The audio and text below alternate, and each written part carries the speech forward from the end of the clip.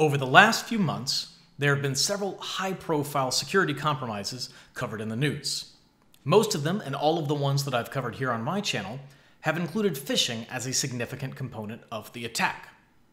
When things like this happen, security professionals and news outlets alike, myself very much included, tend to recommend multi-factor. Now, while any multi-factor is better than none, not all types of multi-factor are created equally. In fact, just a few months ago, there was a widespread phishing campaign that targeted multiple organizations and companies. One of the ones that was compromised was Twilio. Twilio, among other things, provides texting services. So if you've ever gotten a code texted to you that you needed to log in, there's a strong possibility that Twilio is the one that sent you that text. When the attackers got access to Twilio, they were then able to get access to those codes, and in fact used one to impersonate a journalist. As far as I'm aware, only one company claims to have been targeted by that attack and successfully prevented being compromised by it, and that is Cloudflare, which ascribes their success to having rolled out FIDO keys to all of their employees. Now, what's FIDO? How does it relate to similar technology such as web authentication and passkeys, and how can you use it in your life? My name is Eldridge. I've got over a decade of experience in information security and IT, and today I'm going to break down what FIDO is, what the next generation of authentication technology looks like on the web, and how you can use the parts available today to make you or your organization safer. Before I dive into FIDO, I want to take a look at some of the attack types that FIDO is specifically created to prevent, most notably phishing. Phishing, as you're probably aware, is when a malicious actor tries to get you to send them your credentials, hopefully without you even noticing. Now, before multi-factor became widespread, that typically looked like this. Let's take a hypothetical. Let's say I want to compromise your Gmail account. I would probably send you a link that would take you to a page that looked exactly like gmail.com. If you looked up in the URL bar, HTTPS would be turned on, and it would even say gmail.com. It's just that it would be followed by eldridge.com. Now in this example, because I own eldridge.com, I can put whatever I want to the left of it, including gmail.com. And that's what allows me to have the HTTPS working, because I actually do own the root domain.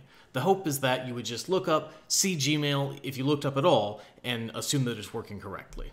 Now, this is a hypothetical. This wouldn't happen this way in real life, and that's because I don't own eldridge.com. It's owned by a multi-billion-dollar investment firm, which refuses to sell me the domain, which personally, I find rude. But going back to the example, when you typed in your password, that would go to me at eldridge.com, and I would be able to use that to log in as you anytime I want. And so multi-factor was added to this to raise the bar for attackers.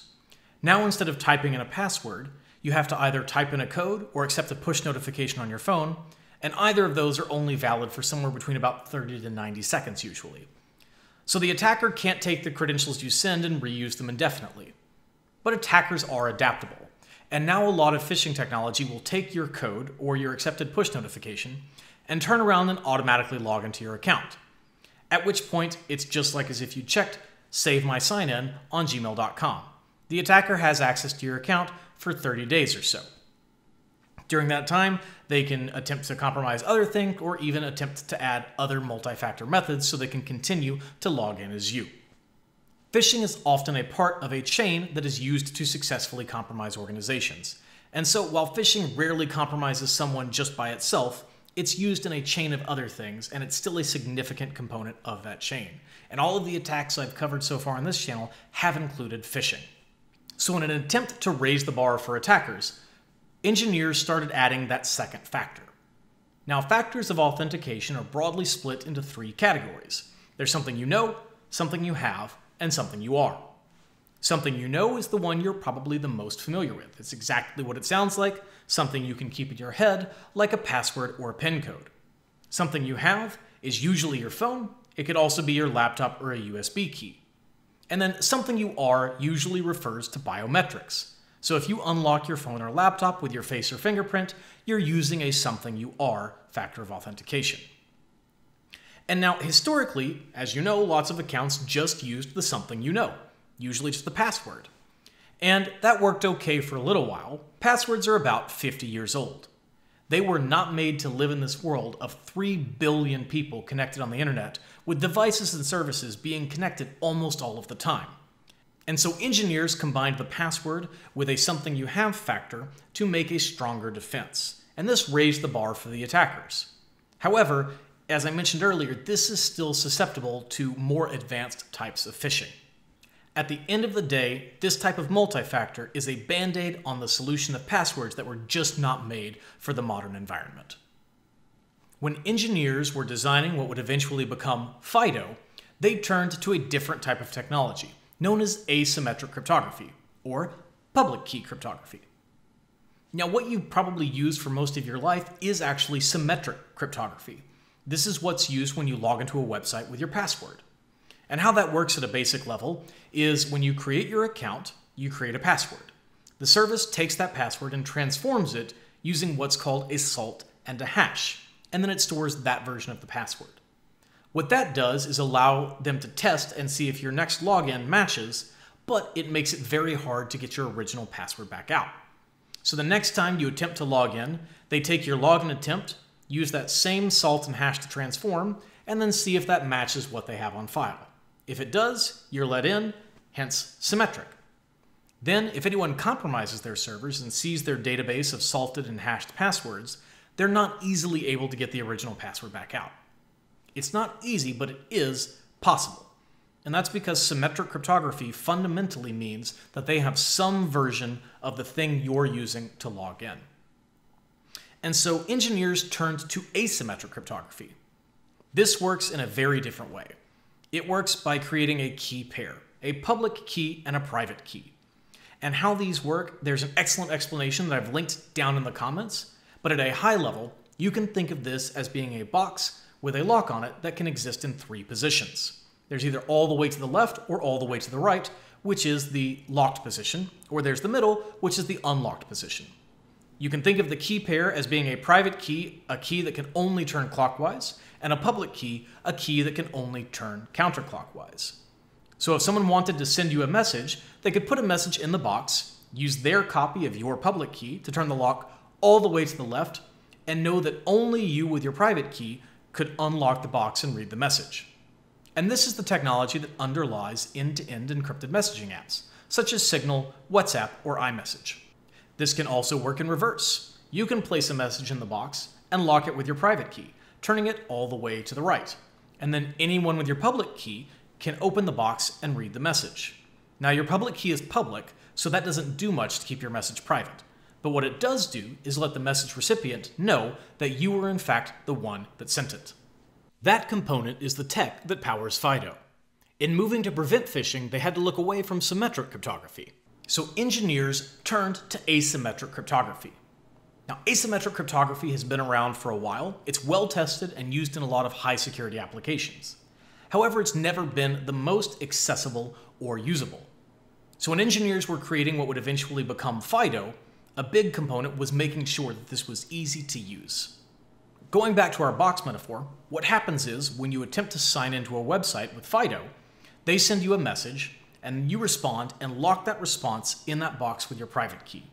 The box goes to the service, which can then unlock it with your public key. And if they get the message they're expecting, they know to let you log in. And they still don't have any insight into your private key. So that means if they get compromised, there's no version of your key that an attacker can attempt to reverse engineer. Now, this comes with a couple of really neat properties, and the most significant one is origin binding, and that's what makes FIDO theoretically phish-proof. Origin binding means the login is tied to the domain itself. So going back to our phishing example, let's say I'm trying to compromise you by sending you to gmail.com.elders.com, but you're using FIDO. When you attempt to log in using FIDO, that actually does send a FIDO login attempt to me. However, it's bound to the elders.com domain. So I cannot use that to turn around and do anything to Google, and I don't have any version of your private key that I can extrapolate. So it's pretty useless, and that makes phishing fairly impossible. And another really neat result of having origin binding is it makes it very different from passwords. As you've probably been told, it's a bad idea to use the same password on multiple sites. However, most people have many accounts online, And unless you use a password manager, that's basically impossible. And so you're told to have different passwords for every site. Well, because this is using asymmetric crypto, you can use the same key for every single site you log into with no compromises to your security. So now, how does this work in practice? There's been a few iterations and they've gotten more easy and usable over time.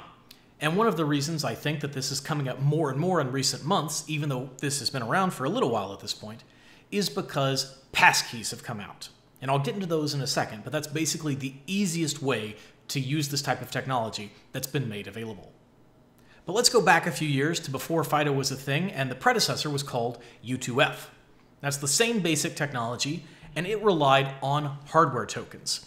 So usually a YubiKey, like this, made by the company Yubico. There were a few other manufacturers, including Phaeton and Google.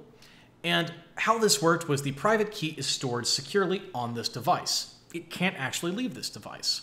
So when you attempt to log into a site, I have to plug this in, tap the side of it, and that's going to do that signature. Lock the box that I mentioned earlier. So this was great, and a lot of security-conscious organizations rolled this out. However, this was not the most accessible or usable. Smaller organizations or individuals couldn't really be expected to drop $15 to $70 on a couple of keys just to make sure they could sign into their accounts okay. So the technology that's in these keys was actually starting to be included in phones and laptops, and is now pretty pervasive. If you unlock your phone or laptop with a biometric, it's probably because there's a similar chip inside your device.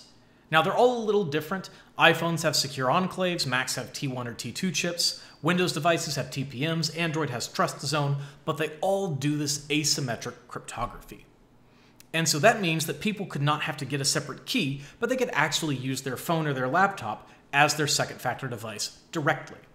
Now, this was much more accessible. You didn't have to buy additional hardware, but it was still not the most accessible.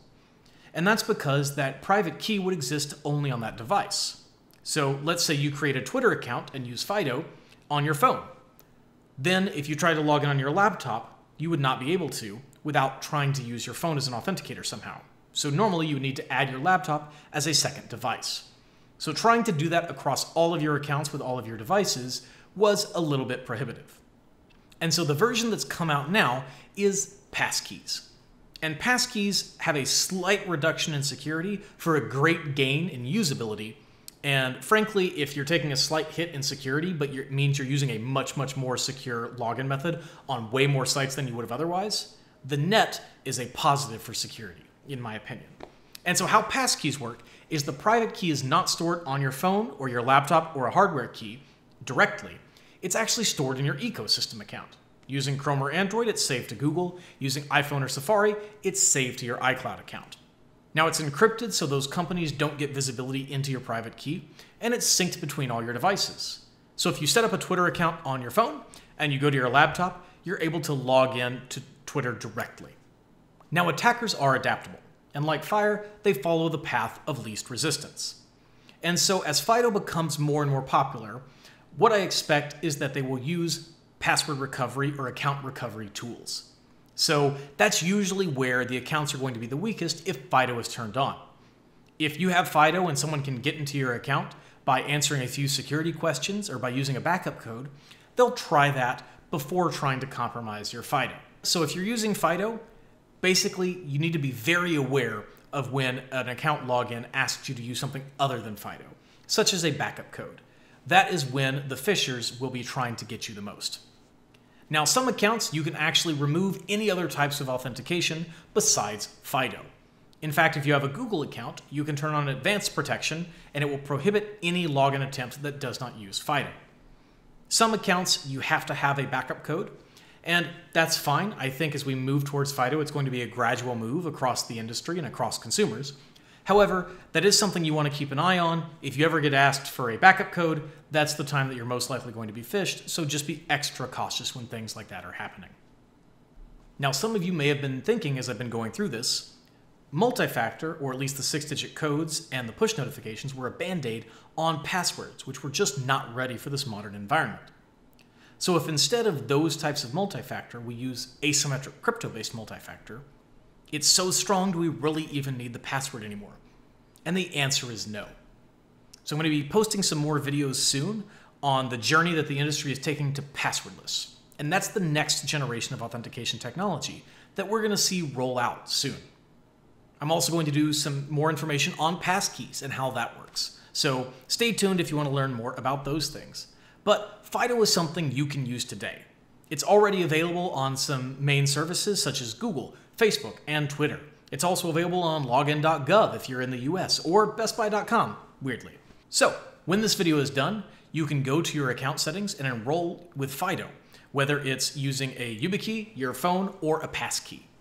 And now you might see it referred to as WebAuthentication in some places. I'm going to break that down later in another video, but WebAuthentication is basically the technology that FIDO relies on that provides that asymmetric crypto. So anywhere where you can add a security key, a FIDO key, or a WebAuthn key, that's going to use this asymmetric crypto to protect your accounts. And you can set that up in just 5 minutes and make your accounts as close to phish-proof as is possible today. So check back here if you'd like to learn more about the passwordless journey that the industry is taking, about passkeys, or if you have any questions about the stuff I've covered today, feel free to drop them below in the comments. And don't forget to like and subscribe. I told you that wouldn't land.